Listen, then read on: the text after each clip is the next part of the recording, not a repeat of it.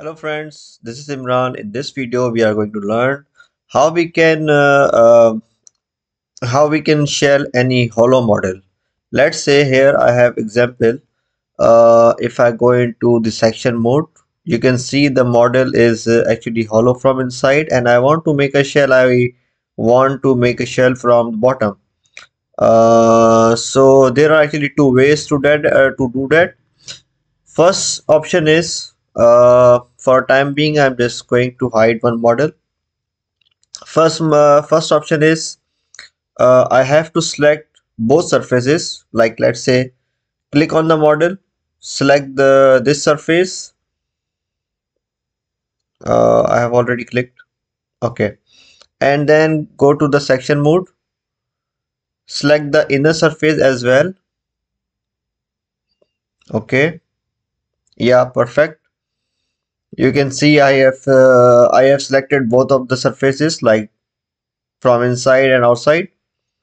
And now go to the this hollow option, shell, and then everything is fine. I need the same thickness. Okay.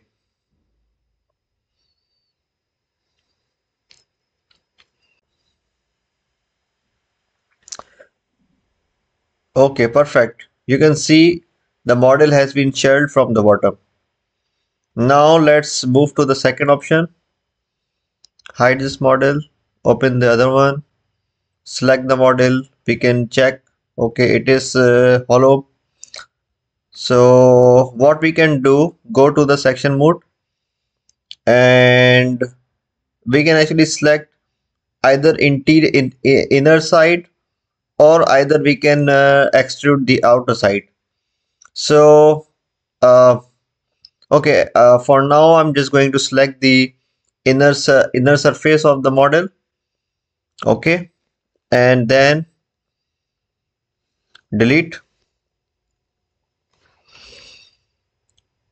Now you can see that the inner surface has been deleted, and if I go again to the this section view, you can see the model is only is all solid, it's not hollow.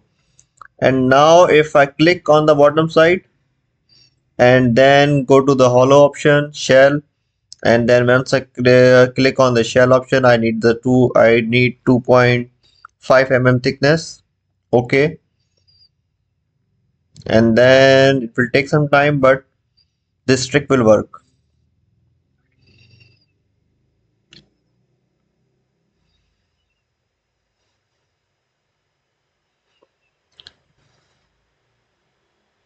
Perfect. So you can see both of the options work very well, and we have created the shell in the hollow model. Thank you for watching. If you have any kind of questions, you can ask me in the comment box. Thank you.